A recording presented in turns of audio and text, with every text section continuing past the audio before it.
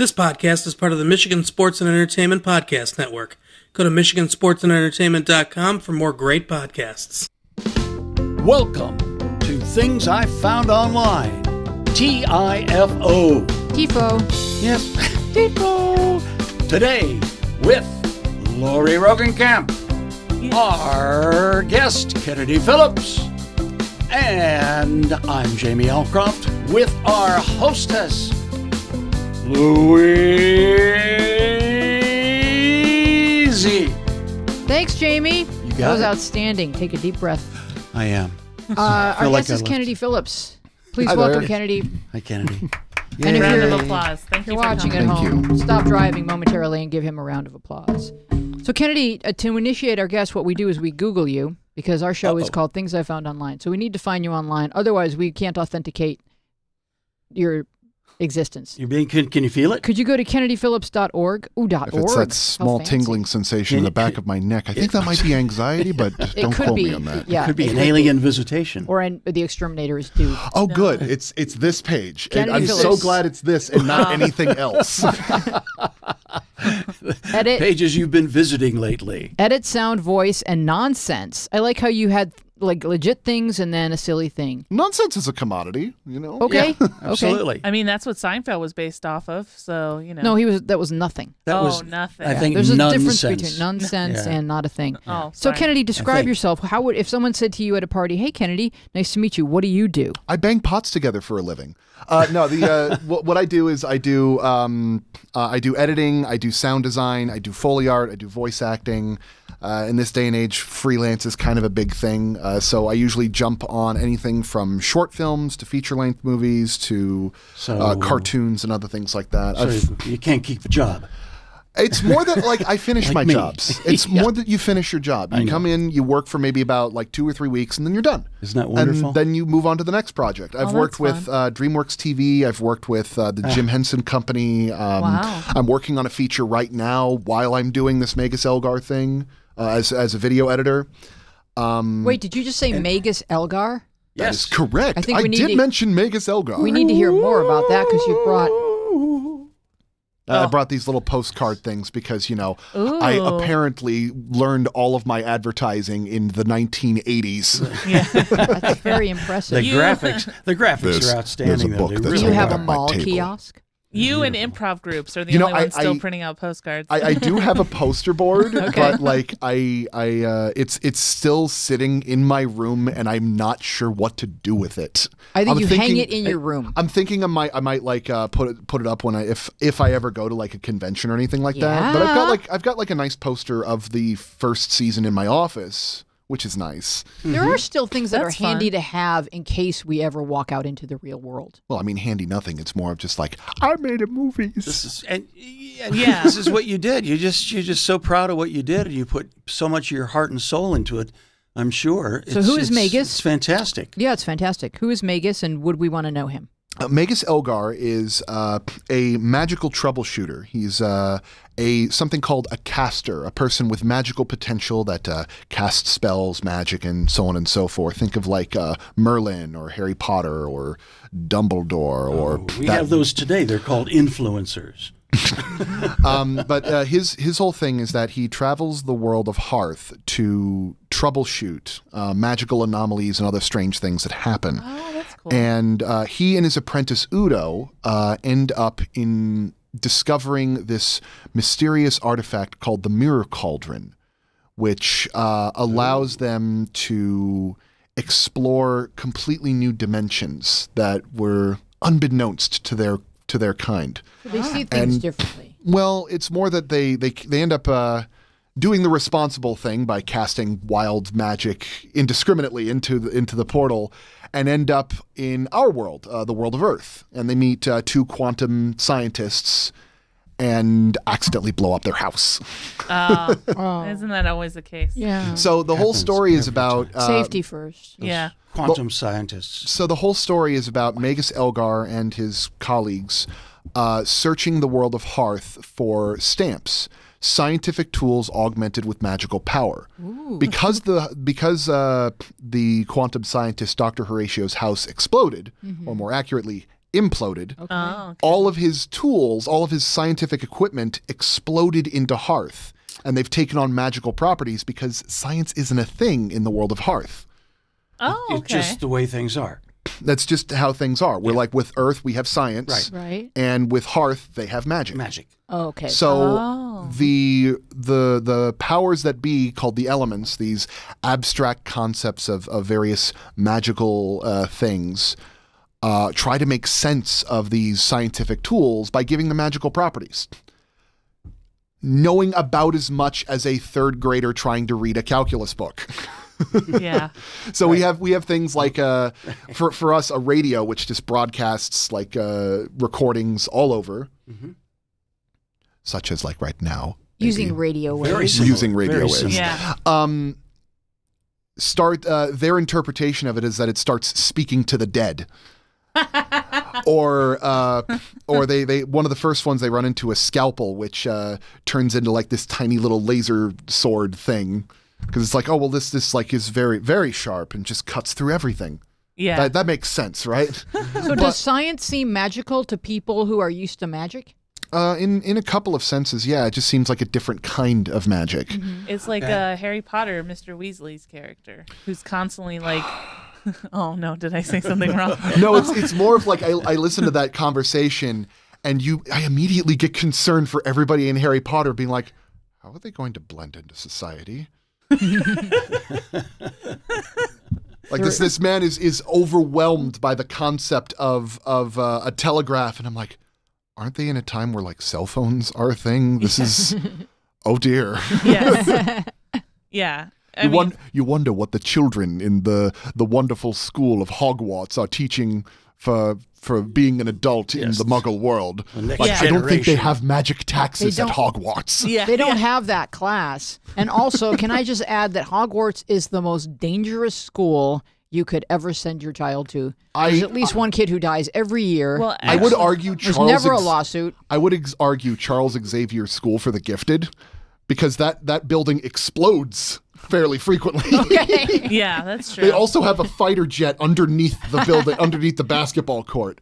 Feel like I need to point that one out. Yeah. And even just Quidditch alone, there's not proper safety equipment. no, Not really. You That's go. a dangerous You sport. want Well, your life in neither your does hands. My rugby, point. but that doesn't stop you from watching Yeah. it, does it? I mean, technically, the Russian Hogwarts was the worst school because that one kept getting, what was it? It went underwater or something like that, didn't it? Or maybe, I don't know. Somebody from Harry Potter's going to be like, "You're an idiot." Yeah, you can write to us, Potter fans. Yeah. We know Yeah. Harry Potter. All land. 4 we Potter have enough fans. information to be dangerous. So what inspired Magus, and tell us about the creation? And it's an audio book. Like if you were to describe what's the medium, you would say it's an audio book. I would primarily? say it's an audio drama. An Okay. audiobook is usually, excuse me, Mm-hmm. an audiobook is usually one person narrating a story and taking you through this by description alone. There's no music, there's no sound effects, right, it's not just frequently like that. someone reading the book. Like Jim Dale talking about how Harry had lived under the stairs, and it was a good life, except when it was bad, such as when the Dursleys came in, knocked on the door, and said, "We have fed you dog food. You will Yeah. be happy and be grateful that we have taken you under our wing." I know.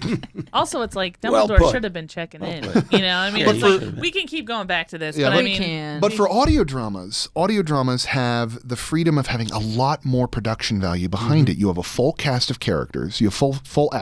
oh, okay, so it's kind of like You a have- radio play, like War Exactly. of the Worlds. Yeah. Exactly. Okay. You have lots of sound design. You have music and everything like that. It's almost like watching a movie with your eyes closed. Oh, okay. Now, of course, there's a lot of things in audio that you kind of have to do to make sure that everything tracks well for the audience. Like you kind of have to describe what's happening, or have enough sound design for you to be able to understand what's happening. That's cool. I grew Yeah, I up like that. with I like a that. lot of these audio dramas when I was a kid. Probably one of my favorites is like my kindergarten teacher at a Montessori school had this big cardboard box with like glow in the dark lights and stuff like that. It's all really dark. You go inside and she played a tape that would describe you lifting off in a rocket and then landing on the moon, and you're walking around and with your eyes closed or with the glow in the dark stars and everywhere, your imagination just sets ablaze. Yeah. Fantastic.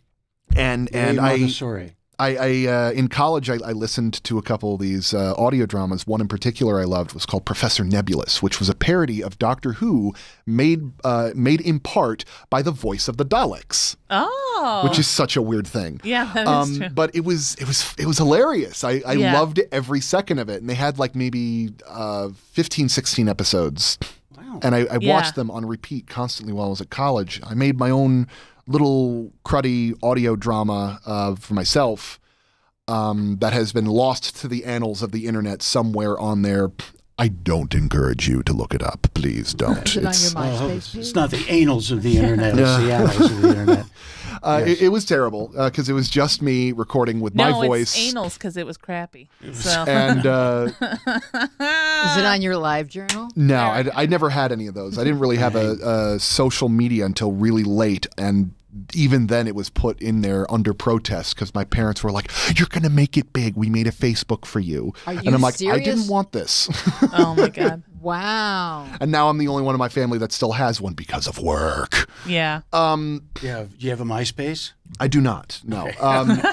No, but She didn't set that up for you. with Okay. Magus Elgar himself as a character, it was said a long time ago when I was in high school, they talk about how we all wear masks, aspects of our personalities that we project ourselves for any different scenarios, such as the one that I'm putting on right now, which is completely different than when I'm in a group setting with about 50 plus people, in which case I become a wallflower a little bit and just kind of get all flustered like, it's nice to meet you. Your cutoff number is 50? In that ballpark. All right. But the now we know. We know next Yeah. time. but with these different masks, All I need is 2.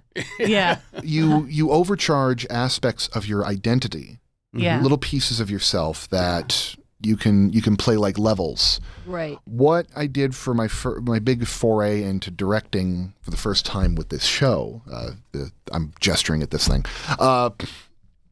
was I was taking a lot of these characters and overcharging aspects of my personality, just to play with as like a playground That's to cool. experiment with the different characters I have. Now, of course, there are people that I take a lot of inspiration from in real life, like any good writer would.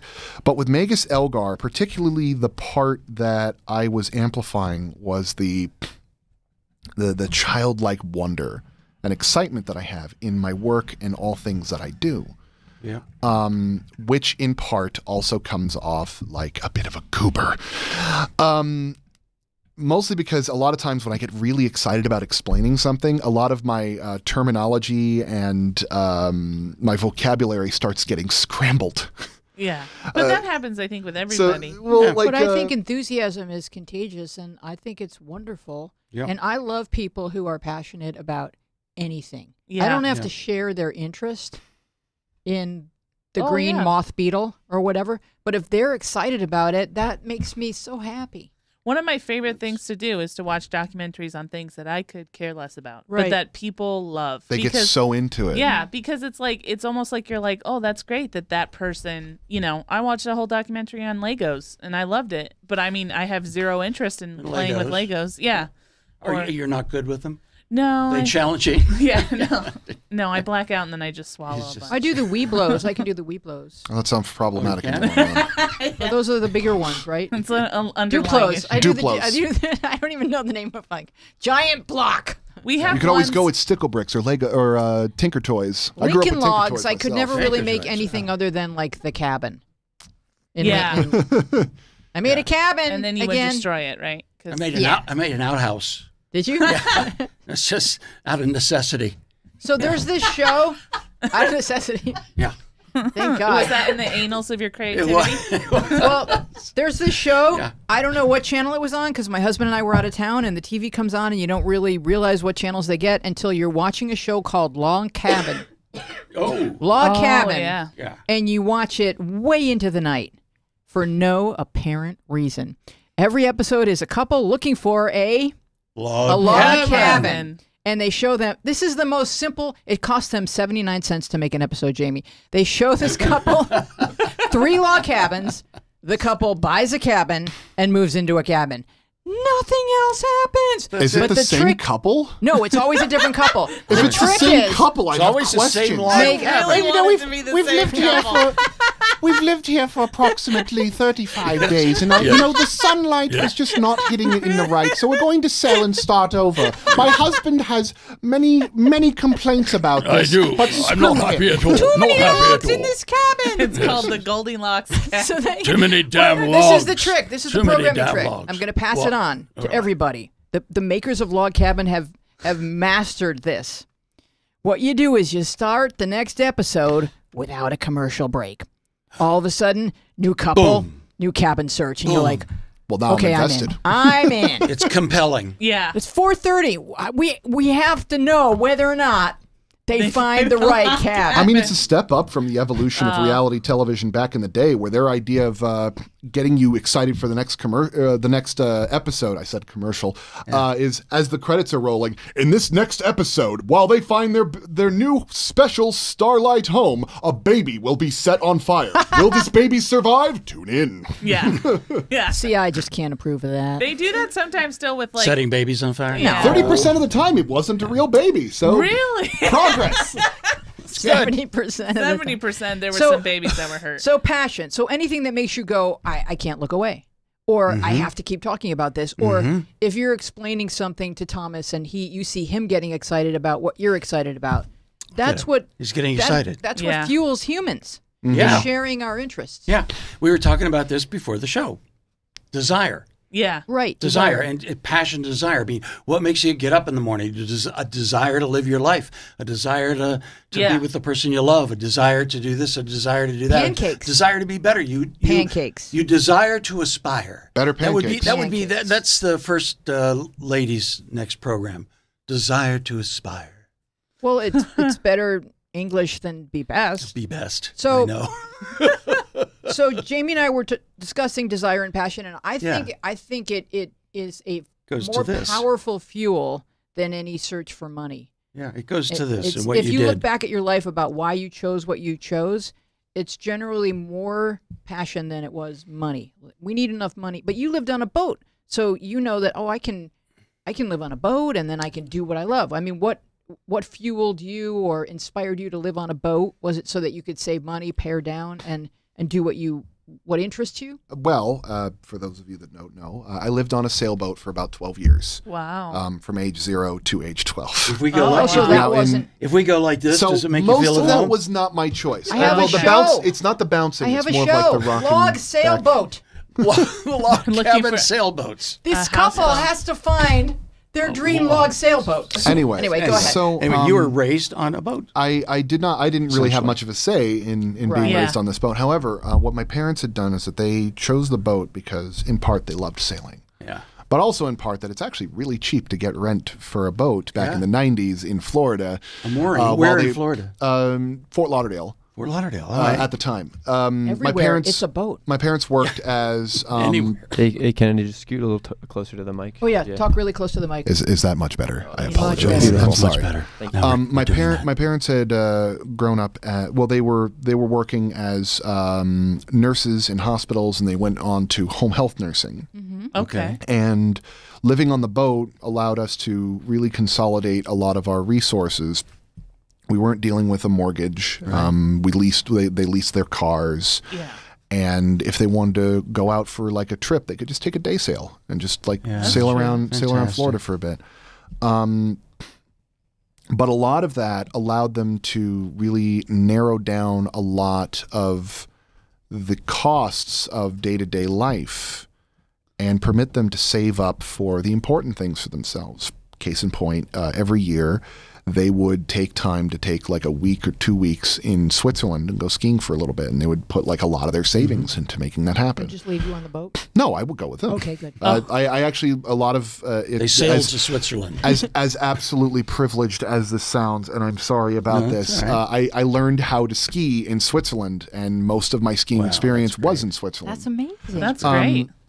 But I think the one bit that really showed where my parents' priorities were in terms of the passion for their lives was when I was 8 years old.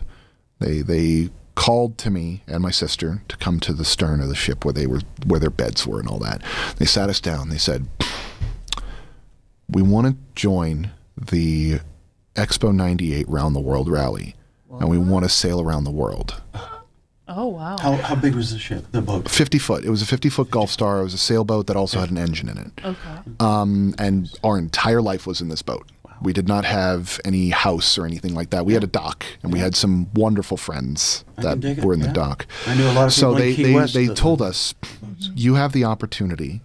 Well, we are asking you, do you want to come with us or do you want to stay? Wow. If you stay, we'll have you go and live with grandma or one of our aunts or something like that. You'll get your schooling. We'll be back in maybe like a year and a half, or we'll be dead. We're not sure. Oh boy. Did they throw that in, really? No, But I didn't think so. But that was going through your head. Yeah. But my immediate thought is, why would I say no? Right. Why would anyone say no to going around the world? To sailing around the world? That is an opportunity you would never be able to get again. So I emphatically said yes. My sister emphatically said yes, and we worked for the next couple of months, filling our boat with as much soda and canned goods as we could, which lasted about 3 weeks. But yeah, we in 97, 98, we sailed around the world. Wow. There were ups and downs. We nearly died a couple of times. Because of the high seas, or storms, among other things. Or just family fighting. No, mostly, well, you know how it gets to be on a boat. Yeah. Mostly That'd be my risks that you wouldn't anticipate going out to sea. Oh yeah. There's like Man of War, there's rogue coral reefs, there's running aground, there's pirates, there's getting struck by the same monsoon twice. You went right past pirates. Back it up. Pirates? I mean, Man of War, I feel like was pretty crazy too. Pretty bad. Pirates. I want to hear about pirates Lori, too. Pirates. Okay, so like this one instance. It always keeps coming back to this one because it's always, as soon as you hear pirates, it's like, oh, you think of the yar. No. I Shiver think me of timbers. Somalian No, Tom Hanks pirates. I am the captain now. Well, we were in the middle of the Pacific, Okay. and we get a call from the radio. Okay. The way that shortwave radios work is that there's only like a certain range that they can hit. Right. So they were close. They were within a couple of nautical miles from us, where a ship had been getting boarded by pirates, and they were absolutely desperate. They were crying for help and calling out into the radio at that distance. There is very little chance you'll get help. Yeah. So my father, in the absolute quick thinker that he is, gets on the radio and fakes a conversation with an aircraft carrier.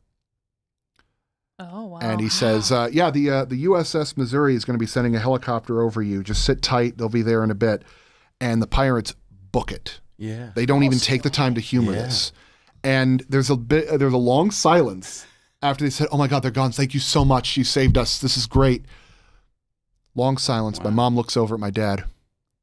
Isn't the USS Missouri at the bottom of Pearl Harbor? My dad goes, yeah. I couldn't think of a name off the top of my head. Your parents are smart. That's a wonderful story. Wonderful. Yeah. All right, so we have a trailer from. Yes, please. Oh, first let's show. What If that the had first been link? my family, it would have been like, what? Yeah. Where? I'm going the other way. I can't hear you. What? Lori's dad's here, and he's in the corner just nodding. Bill's I don't want nothing to do with that. You go, Ned. Talk louder. But look, we're sitting here at a desk with somebody who's got a pirate story. I think that's fantastic. All right, so Yeah. let's go to the Pirate story. Magus Algar store if you guys have that link. Because I want to know how you're using the internet to promote what your passion. So there it is. Go take a look at the screen. So so people go here and what can they do and buy? Well, Magus Elgar being an audio drama, it's available on iTunes, Audible, and Bandcamp. But this is our Bandcamp website where you can get some extra stuff.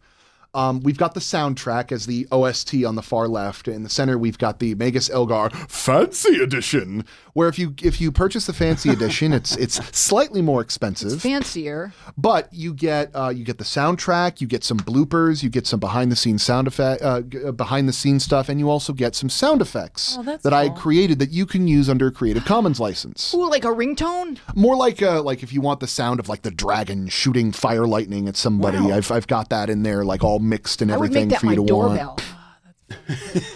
All right, so let's go to the YouTube. Let's go. I was actually going to get it on Audible, so I'm glad I waited. 'cause Well, I like wanted- Audible, if you still have credits for it, you could still get it for free Yeah. with part of your monthly thing. And we are looking for reviews if you happen to listen to Ooh, it there. okay, yes, Okay. We would true. very much like to have them because most So- people like Audible is a little bit pricier because it's Audible. Yeah. But if you already have like an account with them, it's practically free. Right. Yeah, I have a bunch of credits on there, so I was just gonna get it on there.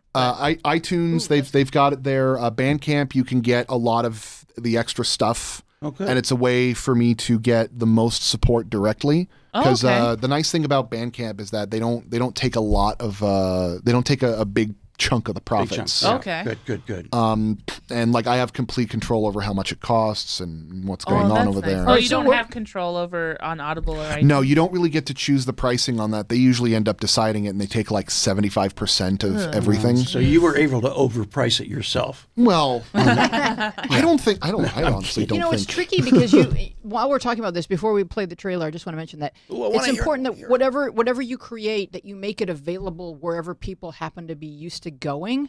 But there's different ways that the content creator is compensated at these different places. Like, in other words, if you're selling like these bongos, you make them available on Amazon because everyone goes to Amazon, but you probably would make a lot less than if you had your own bongo website. I would Yeah. like these bongos. And it's the same with any content that we create. If Bandcamp and Patreon and these sites make it more possible for people to receive, a fair compensation, but you have to have it available on iTunes and Audible because that's where people are looking for content. yeah, Yeah. So and trying to advertise through those can be a little challenging because a lot of Right. times people aren't really sure what they're looking for. Not to Yeah. mention, most people who listen to this kind of stuff are so accustomed to listening to podcasts, which are free. Yeah. right. And they look at something like ours and they're like, well, why would I listen to this?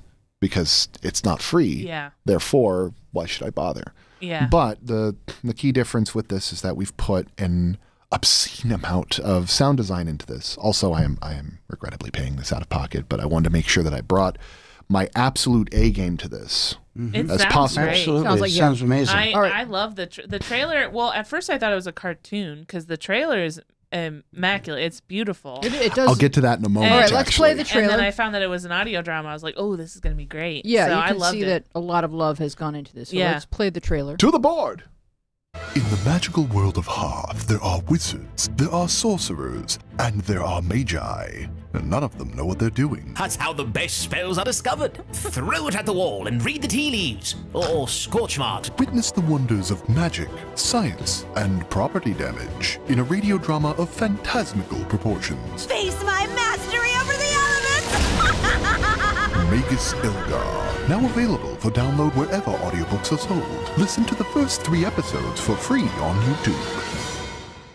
Wonderful. Mm-hmm. So tell us a little bit about how you pulled all this together. Like, who's doing what voices are you doing, who's helping you with storylines, character, Okay. animation, etc. Well, the story of this started out where I was working for Melody Gun at the time as a freelance sound editor with Hamed Hokamzadeh, who contacted me through my connections at Chapman University, where I got my degree. Oh, nice. We worked together on a project before, and he really liked the kind of stuff that I did. I had gotten nominated for like best sound editing for the film that we worked on together, so he said, "Why don't you come work with me?" As time went on, and we were doing a lot of small side projects and small contracts and the like, and they were starting to build their business, I got the idea of realizing I could still use all of my skills from Chapman as a sound editor and make an audio drama again, but doing all that stuff, there is essentially no limit to the kind of scope that we could make for it. We all had really professional sound design experience. We had a sound mixer, we had a composer, we had a dialogue editor and the like, all wrapped up into just 2 or 3 people. So I approached him with this idea of making an audio drama, and he said, I don't know what that is. Yeah. Could you provide me a proof of concept? So I grabbed a bunch of my friends, dragged them into my bedroom, which was my professional studio recording site at the time, and we made like a small, crappy 10, 15-minute proof of concept, which, fun fact, happens to be episode 4 of this series. Oh, that's cool. Wow. But with real voice actors. Yeah. I feel like I need to stress that. You recycled it. Yeah, we've recycled the script. So I pieced everything together, but the one thing that we ended up having as a stop, kind of stopped us cold, was Hamed, who agreed to sign on as our producer, says, "Where are you getting the money?" Oh, yeah. That's Money. Right. a big one. Yeah. Things cost money. Yeah. People like money. Everything. I need to get the money. We're spending money. We're spending money right now.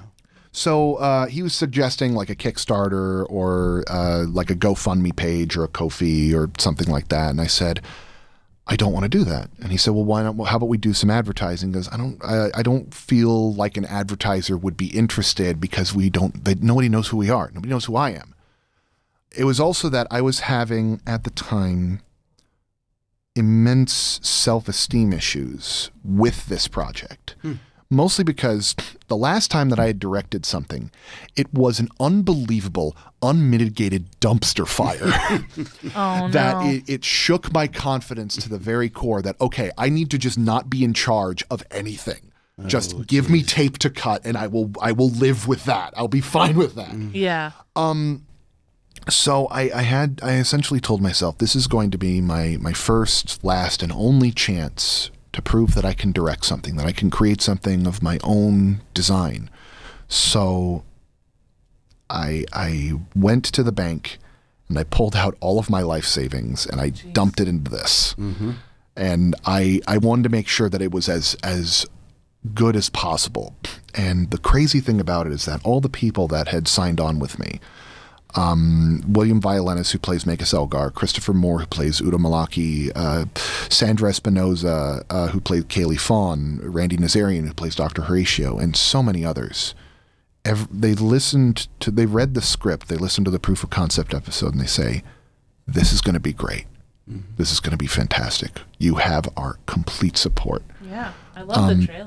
What's astonishing is that we have so many of our actors who are still plugging the show.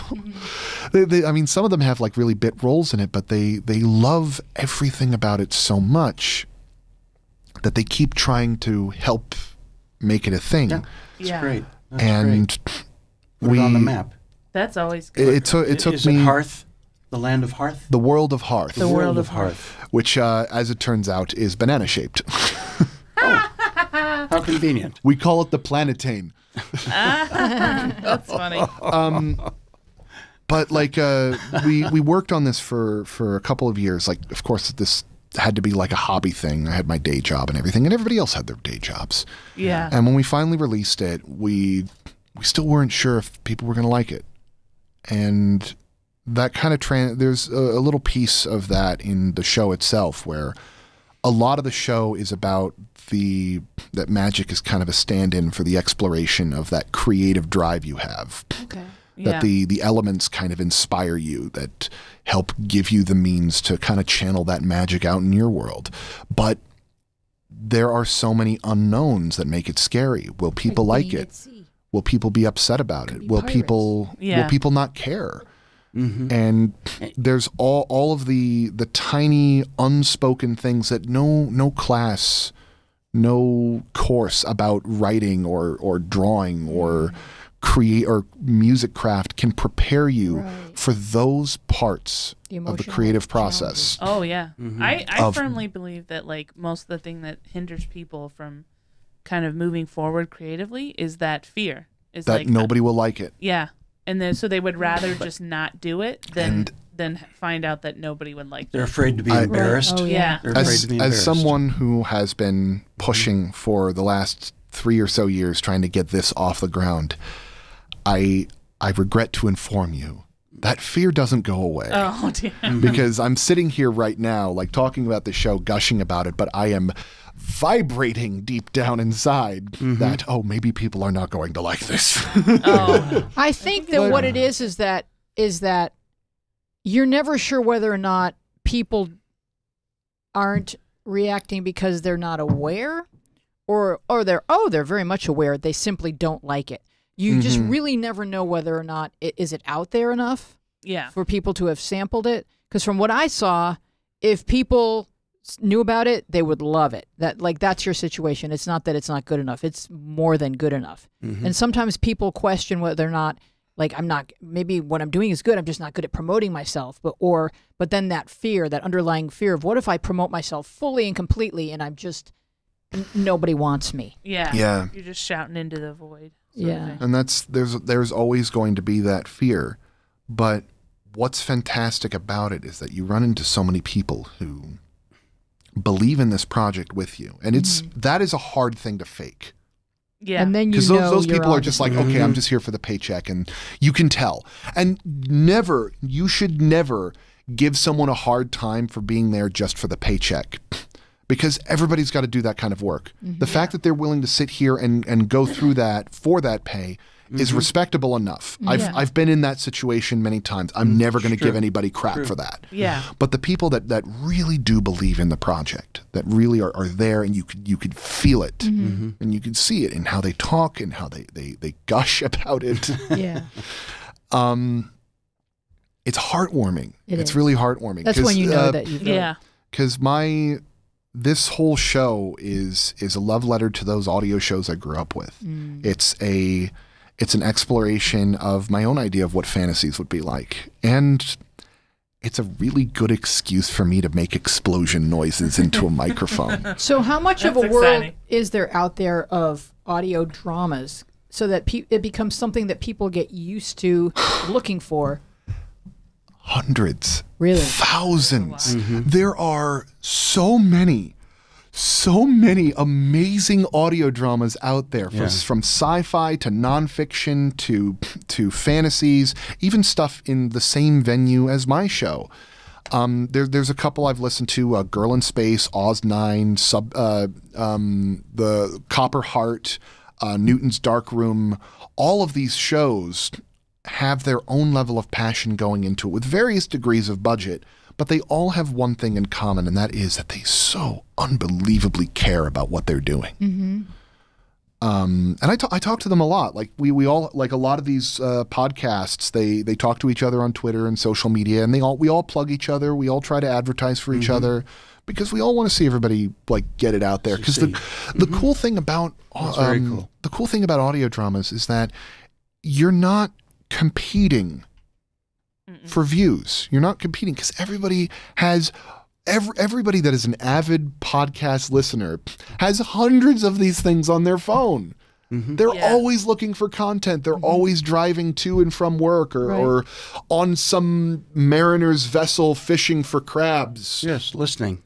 Yeah, I used to listen to the Thrilling Adventure Hour, and they would do a bunch of radio plays like Beyond Belief, which had Paul F. Tompkins, and it was about like two alcoholic mediums, and it was really fun. That sounds amazing. It was great. I really loved it. But it's like, but yeah, you're right. I mean, as somebody who listens to a crap ton of podcasts and a crap ton of audiobooks, it also plays into the fact that like sometimes you just need something new. You know, yeah, but like I'll go through times where I can't listen to another podcast. I have to listen to something in its entirety. So I'll listen to, radio plays, or I listen to other stuff. So yeah, I mean, I personally believe that it's like everybody has their own spin on it. So it's like your spin is different than like somebody could do a similar thing about a magician or a scientific nature, but it's because it's their opinion, not your opinion. It's completely different. Yeah. And a lot of these podcasts, they have this unbelievable privilege of being able to present this for free. Yeah. But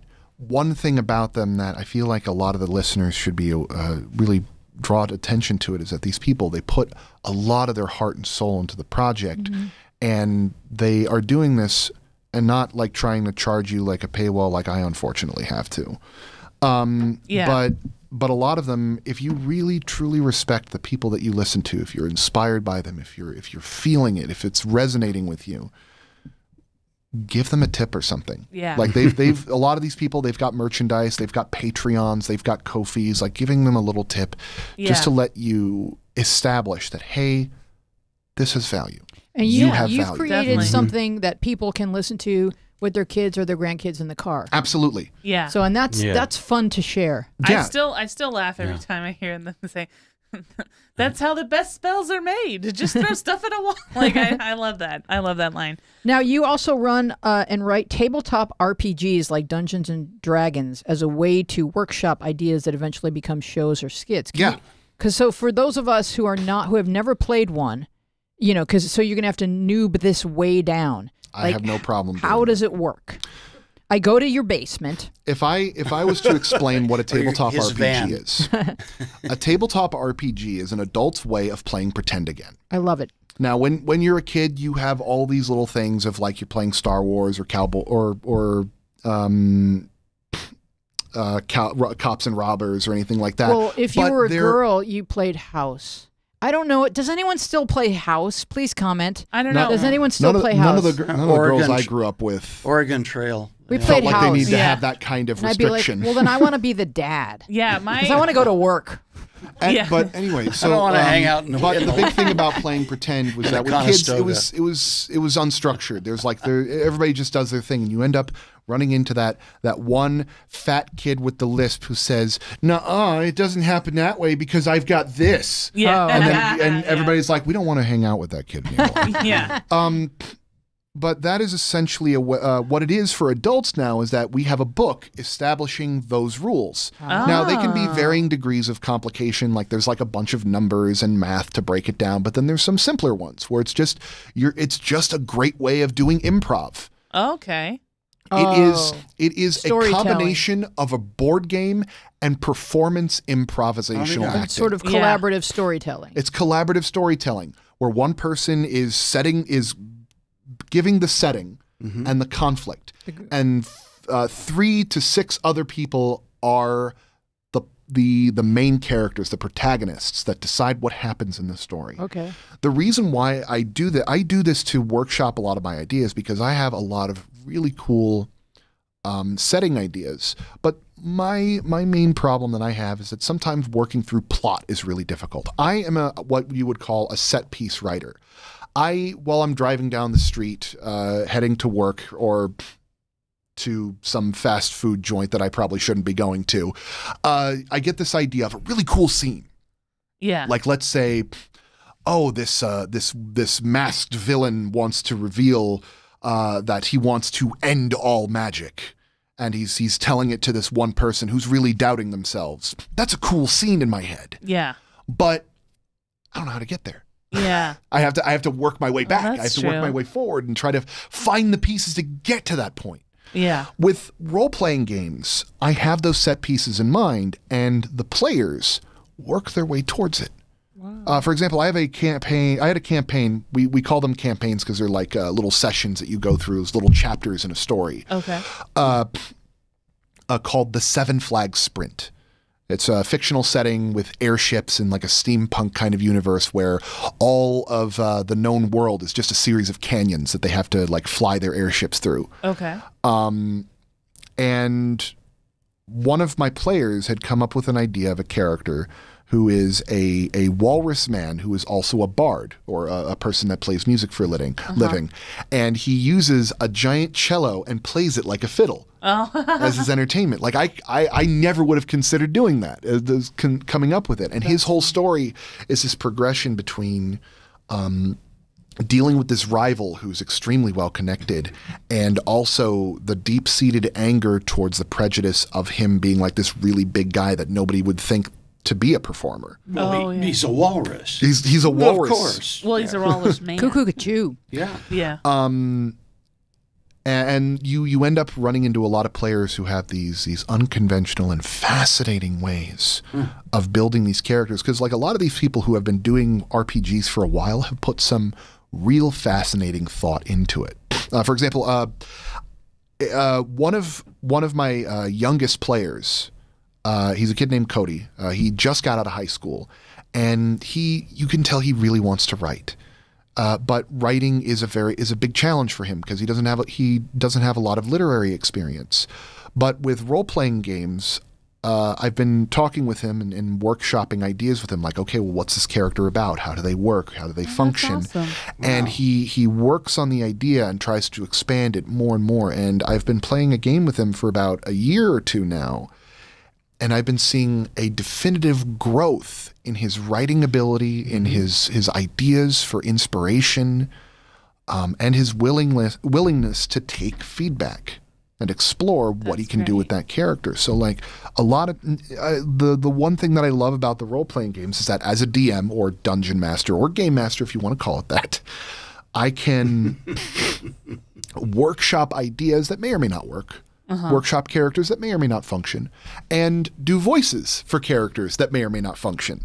Because I do voices, I make props, I have a television that broadcasts like puzzles and stuff for them to solve, and I play music, and I get really into the performance. Cool. For example, one character in Magus Elgar started off as just an NPC I built in a campaign a long time ago, Magus Sagari, who I play the voice for. And the voice sounds a little bit like in this region, where he actually sounds very intelligent, but also sounds quite adorable, that he makes big puffy cheeks or something like that when he gets embarrassed and goes really red because he's part chameleon, or a Lacertus, as we call it. Do you record your campaigns? Funny.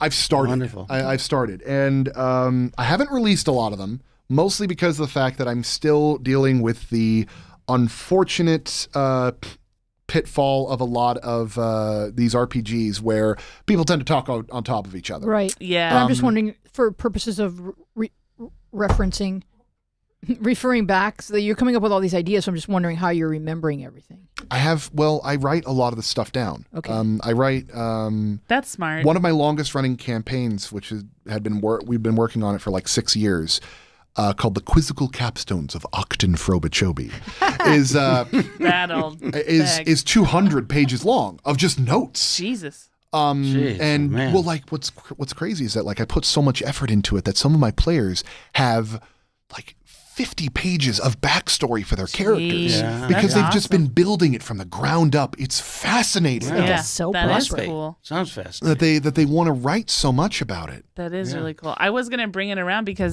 great. I just remembered that as a kid I used to play a lot at this family's house, and they had a log cabin in the back, and we would play different versions of log cabin furniture.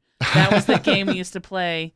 So we found a log cabin. I will watch that show well into the night. So I was always a table just because I could just kneel and just lay there for a long period of time. Yeah, Well, that's good yoga. Yeah.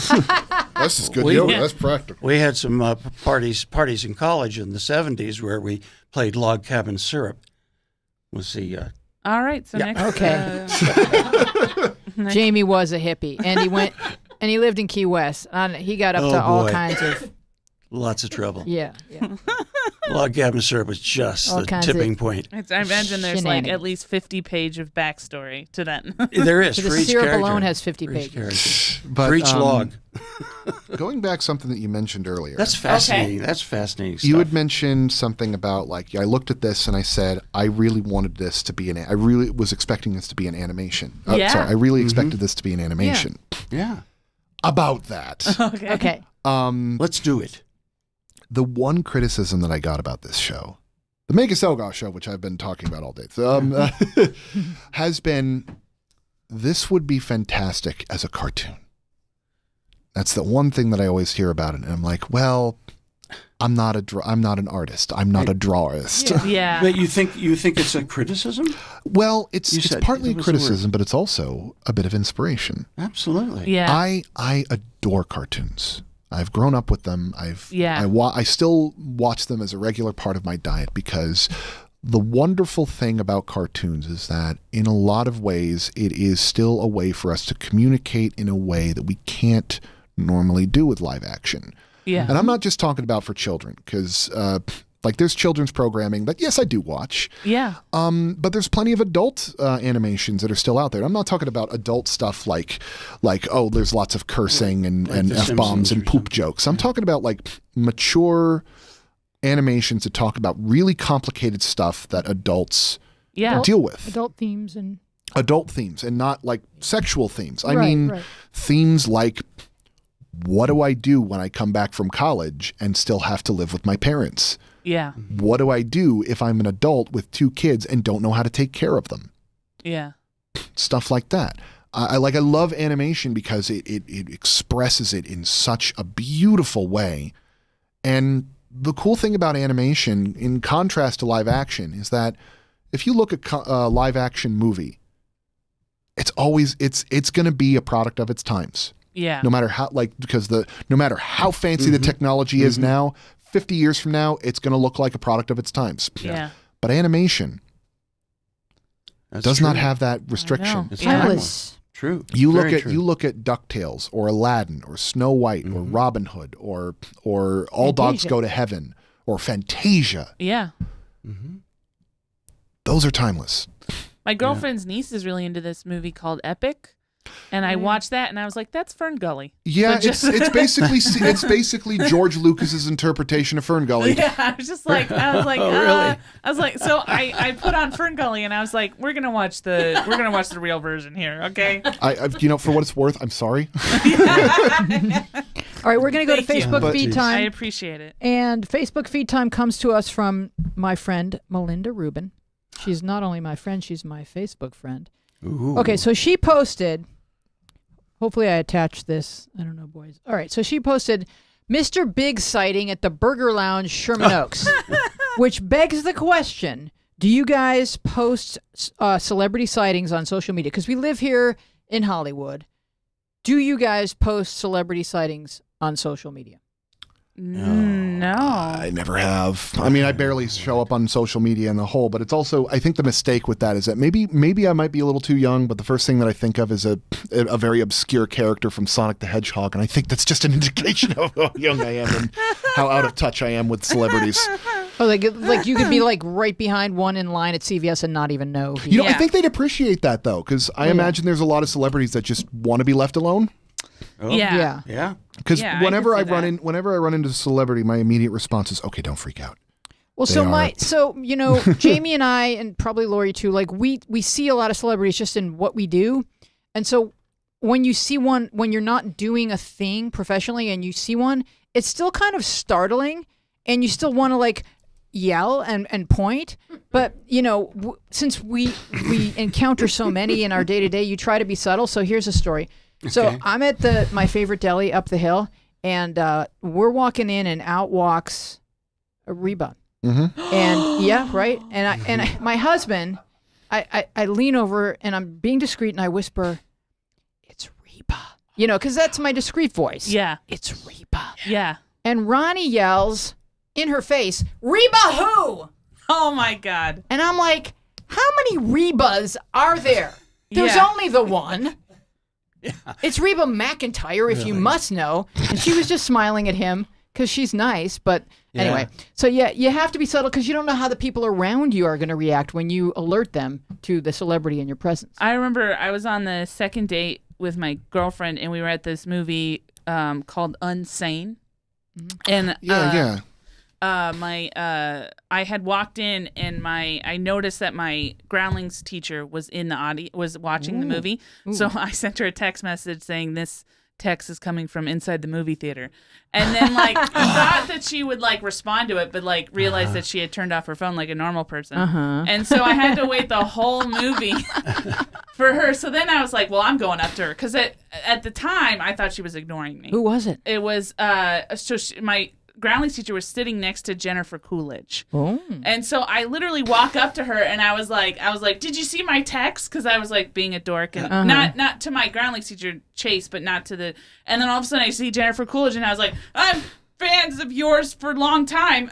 So just sort of backing away. Said. And then she was like, oh, I heard about you from Chase. I think you're really, she told me that, and I was like, oh my God, thank you so much. And then she started walking and then I was walking and then I walked with her into the bathroom and then I realized, I don't have to go to the bathroom. But I was like, I can't make her think that I went in there Just to get just away. to talk to her. Yeah. So I went and sat in the bathroom. and then got up and left. And then I realized, no, I actually do have to go to the bathroom. Wow. Then I went to the bathroom. So This that is a was- long and engaging story. Ask Yeah. me who my groundlings teacher was. Who was your groundlings teacher? Kathy Griffin. Oh wow. Woo! Up and down, Yeah. up and down. Did she Wow. tell just as long stories as I did about meeting celebrities and how they? She did. She rambled very She did all the similarly. voices. A similar ramble. She'd follow me into the bathroom. Some people rant, some people ramble. I ramble. So Jamie, because you know Yeah. you're already friends with a lot of celebrities. Yeah. So if you see like an extra, like a bonus celebrity, let's say at Ralph's, will you try to take their picture down the aisle and then post it to social media? No, my Yeah. God, I would never do that. No, I respect their but space. See, but what I Melinda respect did is them. okay. She didn't even use his real name. She called him Mr. Big.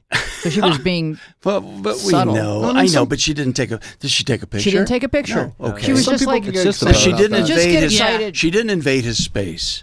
Really, she just Yeah, went I on think social a media picture would be and Worse. texted, posted something that she observed in the world, and you can't fault her for that. If that's what she needed to do, she needed to do it. She needed to do it. Yeah. And because she was excited, she needed to share it with somebody. Yeah. There was nobody there for her to go, oh my God, look at that. Right. So she did her, oh my God, look at that. Exactly. On social media. I think the key And, word from yeah, that- it's just, I know too many people. I just respect that. And Go ahead, Kennedy. Yeah, I ahead. think the key word from that is really consent in a lot of it, because these people get bombarded with paparazzi Yep. all the time. Yep. Their lives have been they've willingly relinquished their public lives to the masses, and allowing to have them a little bit of control over when they want to put on that face That's yeah. is only just out of respect for them. Yeah. I think everybody's got their one.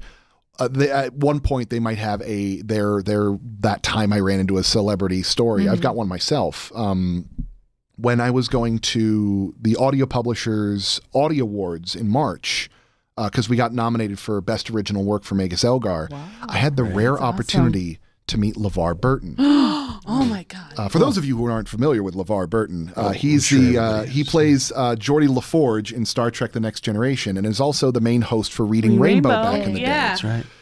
Now, I see this guy walk in, and I get butterflies in my stomach, mostly because the entire fact that I'm in this really big, prestigious environment is sending me to cloud nine in the first place. Sure. And I had William Violenis and Sandra Espinosa flanking me at the award ceremony, and they're like, "He's right there. Just go to him." And I'm like, "No, I don't want to. I do, but I don't." So then what was funny was that one of the other people in my category for the best original work, Mark Binder, who wrote the book Loki Ragnarok and was getting nominated the same as me, comes up to me, introduces himself, and he says, "LeVar Burton's over there." And I go, "Yeah, I know. I don't know what to do." And he goes, "Come with me. I'm going to be your wingman." Wingman. Yeah. So we go up to LeVar Burton, and of course, as soon as he opens his mouth, he's speaking in his LeVar Burton Speaks podcast voice, where it's like, "It's a pleasure to meet you. Yeah. I hope that you're having a good time here. Is this your first time here?" And I'm like, "Yes." And I said, it's like I wanted to, I'm like, "Okay, play it cool.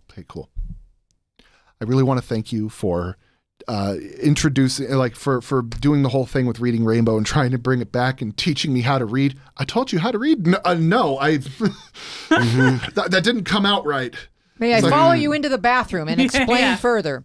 Like, thank you for reading stories to me, Mr. Burton." Oh, that's so cool. But That's a nice That is story. really cute. Well then played, Kennedy. but played. I end up telling him, like, "Well, this is my first time here." It's like, "Well, what'd you do?" "Oh, is this happening?" "Oh, yeah, I made an audio dramas. It's a comedy. Do you have anything for it?" I have these cards. You give that to me."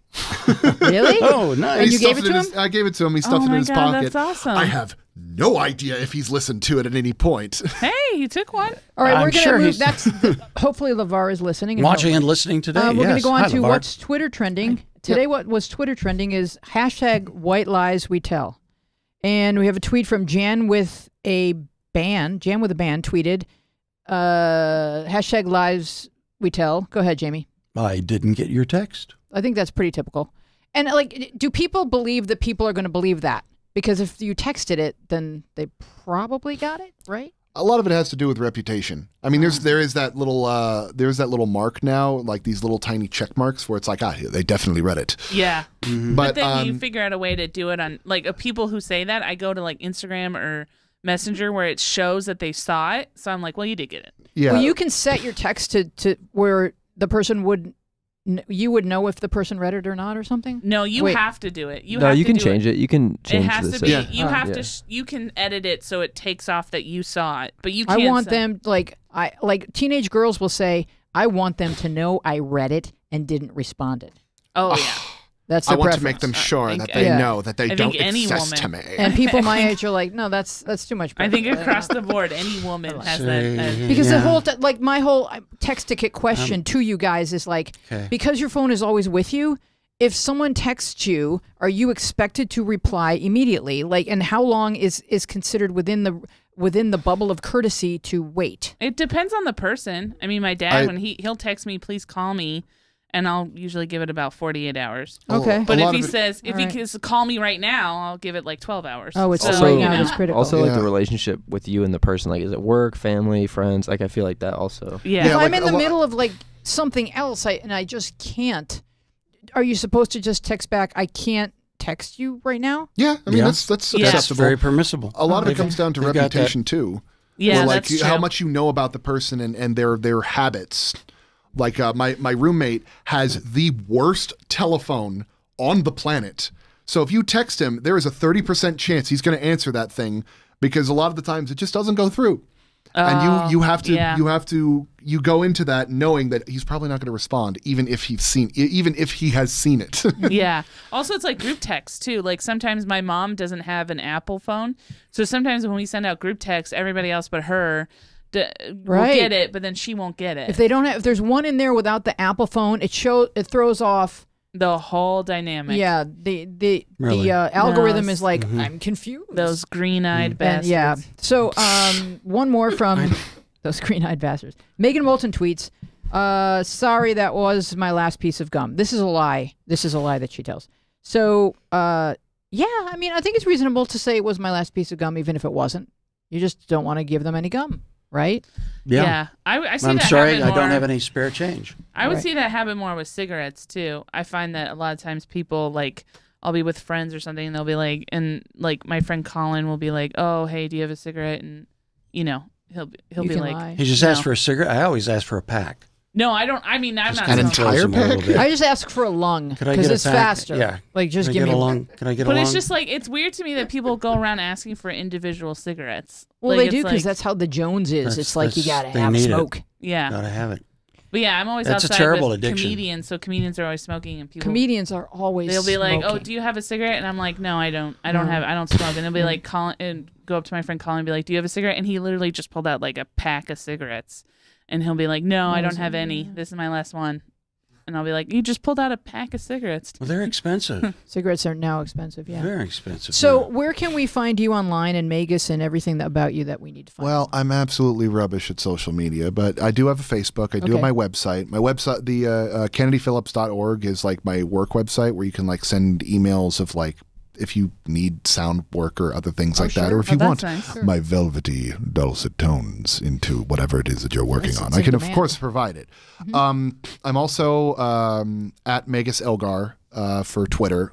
Oh, cool. We're on Facebook with Megas Elgar. You could also go to megaselgar.com where you can see little bits and bobs of There's cool you winning things. an award. Oh, that's cool. Oh, is how that the sound award? Not that was pictured the LeVar Burton. the 100-yard That was dash. that was my nomination for best original work. Oh, very congratulations. Probably one of the proudest works I have on there. I'm unfortunately looking like a total goober on that picture though No. because my hair's all over the place. No. No, that's. But yeah, you're fine. we're on Twitter. I like it.